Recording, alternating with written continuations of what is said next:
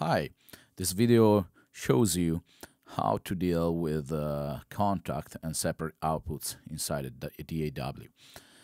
We are using Logic for this video, but basically the workflow is very similar with other DAWs.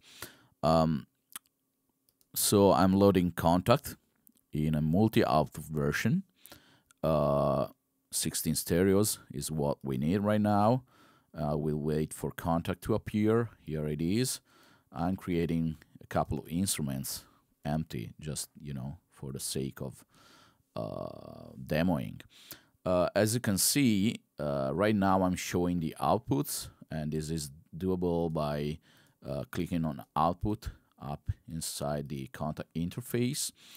I'm getting rid of the surround 5.1 channel, and I'm going to create channels. So I can create, in this case, 14 more channels because I already got 2.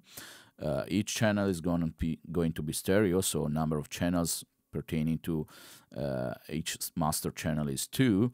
And I'll start from surround 5.1. So don't look at the name of these outputs. They are totally wrong and meaningless. But we already have mapped stereo 1 and stereo 2, so we are mapping starting from surround 5.11.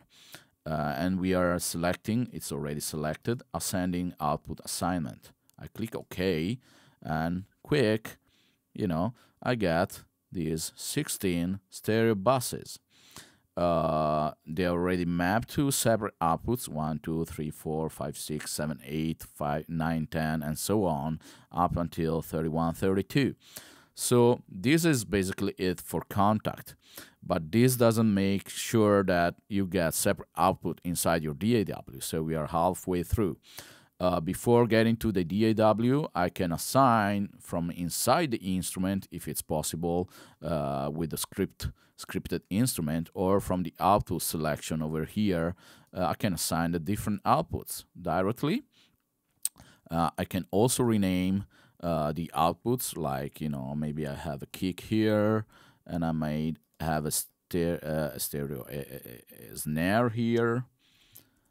This makes sure that I see the name of the outputs inside Kontakt, so this might be useful.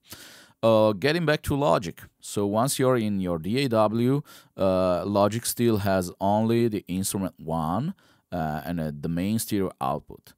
In Logic, for example, you can easily create those auxiliary inputs that you need to receive the actual 15 more stereo channels from Kontakt by pressing the plus sign in the mixer view. So you just click for 15 times. Okay.